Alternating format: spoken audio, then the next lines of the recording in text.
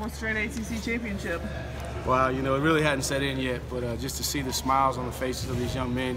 And we started back in August, and we told them it would take 122 days of total commitment.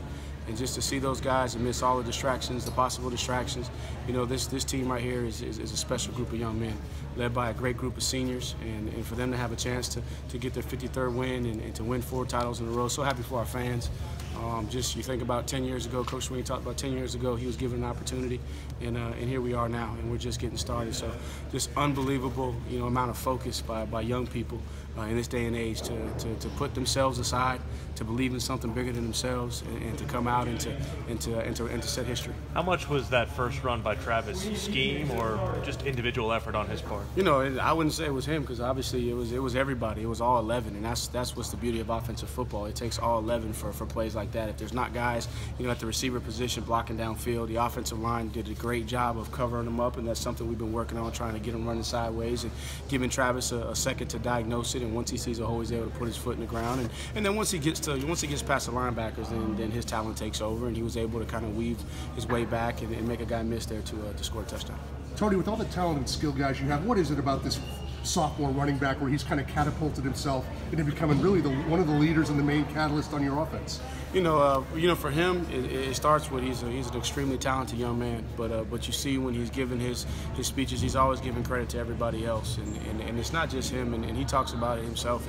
It's all those guys in that room. And so he's feeding off of Adam Choice. He's feeding off of Feaster. You know, Dixon has brought something new to the room.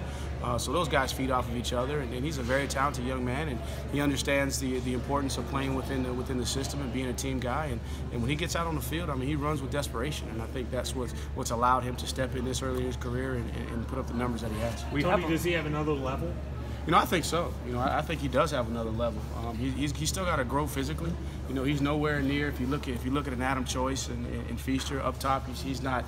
You know, he really had to scratch the surface of how much good weight he can put on, and you know, he's still learning how to carry the extra weight he's put on in his lower body, and then just challenging him from a schematic standpoint to really understand the schemes. You've seen that he's progressed over the year and really starting to learn how to run behind his blocks, set his blocks up. So yeah, he's still got a lot of room to grow. When you have one guy doing a lot of chunk plays like he is, how tempting is it to ride the hot hand as opposed to your rotations that you guys have? You know, last week was versus South Carolina was the most amount of carries in 28, and I was very, very proud of how he carried the load. But you look in the first half, he only touched it 9 times. So those guys have been able to complement each other. And then when Choice can go in there and average 7 yards a carry, you know, so Travis isn't having to do it all by himself. There was one game this season where he did carry a heavy load, and I think that's what's helped him to be dynamic here in the late in the season and going into the postseason, because he's relatively fresh. Here you guys are 13. Congratulations. Yeah, you know, so we kept kind of, you know, shooting ourselves in the foot, and we knew it was going to be a game with the weather, that it was going to be a little bit tougher to throw the football, and they got a really, really good third down package. They bring an odd personnel group in and really challenge you, and we had some opportunities, we just didn't come down with them. We're so used to those big guys on the outside going up and making those plays, and we put them in position to make some of those plays, and tonight we just didn't make these 50-50 balls, and then obviously, you know, you're in a situation where you're in some long yardage, so you try to mix it up, run a little bit because of the conditions, and yeah, we weren't our best on third down, and some of it stemmed with we got behind the chains a couple of times on first down, but the second down, but overall proud of the way our guys battled, and when they needed to find plays, they found plays. Here you guys are 13 and you say you're just getting started. What else is out there? What more? How much better can you guys get this year, especially? You know, you look at, you know, the guys are disappointed that we gave up 1 sack. You know, we had 1 sack in the previous 5 games, and we were trying to have no sacks. We did a really good job at ball security, but we weren't good on third down.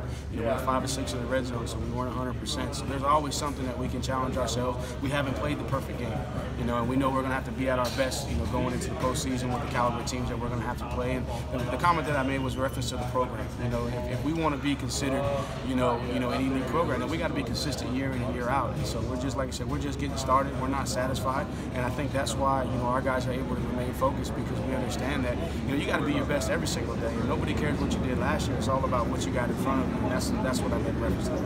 Tony, big picture, what are those biggest areas that you'd like to see improve between now and when you guys take the field again? You know, I'm excited to look at the game and kind of see exactly the areas that we want to improve, but we just got to continue to harp on ball security, protecting the quarterback, and then being able to stay efficient on base downs. You know, we had some spurts where we were really efficient, and then there were some times where we were 1 yard here, a couple negative yards. So really just being efficient on base downs so that we can stay aggressive and stay attacked.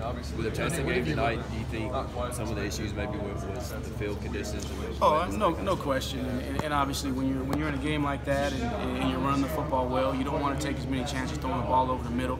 So it limits some of the passing game that you're going to be able to throw, because you don't want to put the defense in a bad situation by creating a turnover by throwing the ball over the middle. So some of our passing game was taken away, and then they were letting them play. The refs were letting those guys play, and there were a lot of contested plays, and we're so used to making those plays. And in this condition, I think it kind of neutralizes it and makes it a fair advantage. I mean, almost an even battle. Whereas on a dry surface, we probably got the advantage with our height and our speed on the outside. Were you a little surprised on Travis's first touchdown to see Trevor down there right at the goal line with him? Oh man, I didn't see that, and I'm anxious to see that on film now that you point that out. But no, man, he's a competitor. I mean, and obviously, man, we're in this position because of his growth and his maturity in the season, and just his will to win, will to lead, and to go out and to play through mistakes, and even when he has success, he stays humble about it. So the future is extremely bright for Trevor Lawrence, and if he'll stay true to himself, which I believe he will, just a lot like Deshaun, sky's gonna be the limit for him. Tony, how have you learned to sort of manage your time and strategize for a playoff game? And do you make different tweaks each year? You know, that's one of the positives about this being the fourth year. We know we have a proven plan, and then obviously based off of where we're going, what the travel time is, and maybe a few tweaks in the schedule. But for us, the big thing is to make sure that we have a sound plan and don't overdo it. We don't want to chase ghosts at this point in time, this late in the season, and in the postseason. I mean, you do what you do, and the key is to be able to do it better than your opponents. So we got to make sure that we have a couple of wrinkles, just like we had a couple of wrinkles tonight, and didn't quite get to use as many because of the weather. But we'll have some wrinkles. But at the end of the day, you got to do what you do, and you got to do it well in order to be able to advance in the postseason.